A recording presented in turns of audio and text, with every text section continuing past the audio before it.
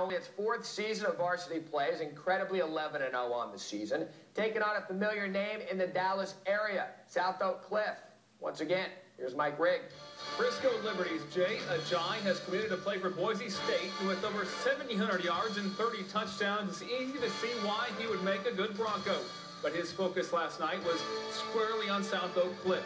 Sauk has had success in the playoffs before, and it shows, as Semaj Riley would cap off a great Sauk march down the field with this 8-yard score to put the South Oak Cliff Golden Bears up 7-0.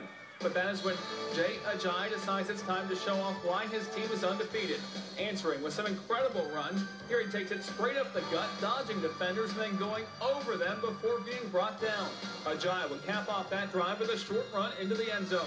Back on offense, Jay Ajayi is back at it. Again, he takes the handoff straight ahead, sees some room to the right, heads that way. The defense is there, but still has a hard time bringing down the mighty back.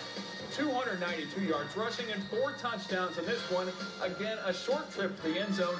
Frisco Liberty moves on to play Bastrop next week. 37-7, the final over South Oak Cliff.